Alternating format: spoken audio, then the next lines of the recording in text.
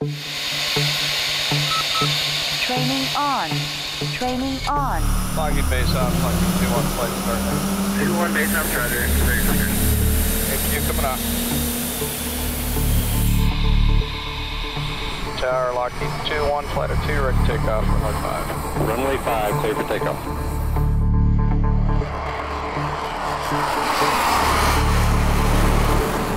This airplane is absolutely what we need. Just flew an hour mission, went out, did the embedded training where we were able to simulate an air-to-air engagement with 5 bandits, of which none of them were actually airborne, and get the results on a radar along with a targeting pod, and all of this is simulated. So there are no costs to any of those, but they were absolutely perfect. And they are the kind of things that we need to do in IFF today. And Lockheed 2-1 showing T groups, north-south split. 301. And Lockheed 2-1 targeting southern group. Lockheed 2-2 targeting north group. Lockheed 2-2 Fox 3-2 shift north group. The T50, with its simulator training, with its ability to link to ground-based trainers, with its live virtual constructive training, excels all other trainers on the market. The heart of this training has got to be the ground-based training system. I think it's the heart of the whole system. We just flew with the distributed training for 1 hour. The person in the simulator, we could talk to them while we were airborne. We had 5 bogeys to shoot down. We also had ground targets.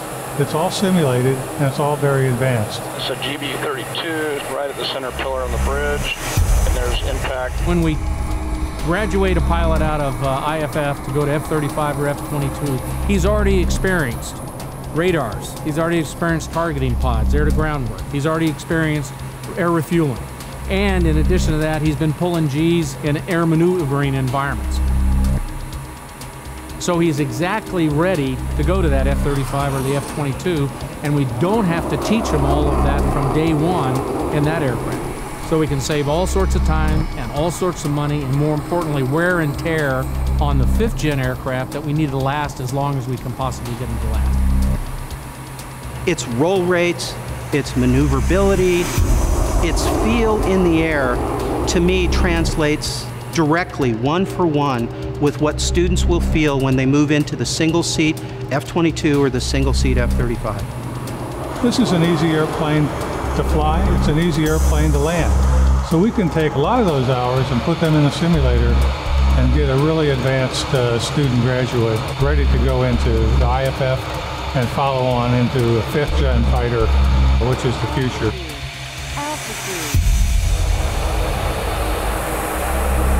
I truly believe as students experience the total T50 training system, not just the airplane, but the ground-based training system, including the simulators that we have, that actually link up with airplanes in the air, they're going to begin to experience what it's like to operate in a net-centric environment.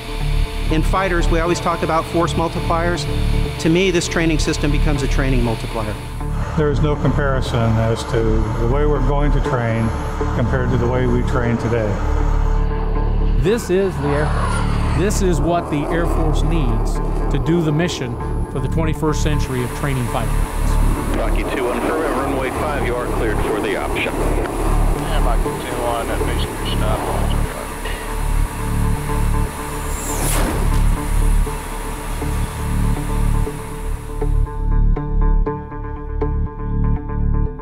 And Lockheed base ops, Lockheed 2-1, code 1 for both jets.